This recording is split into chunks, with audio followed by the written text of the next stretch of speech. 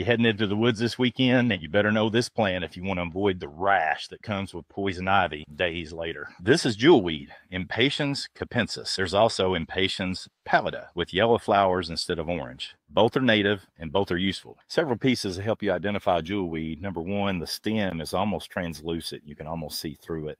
And oftentimes near the base, it'll have this purplish or maroon hue. It has these oval leaves that are slightly sawtoothed. And a really cool thing, this is why it's called jewelweed. When you put water on the underside of the leaves, it looks silvery. This is not a curative, it's a preventative. So what you can do is take the stem, crush up the leaves, put the juices from it on your skin, and if you come in contact with poison ivy, then it may keep that oil from poison ivy from making contact with your skin. You can also gather jewelweed and make a tea from it, not to drink, but to put in a spray bottle and carry it in your backpack and use it as a wash.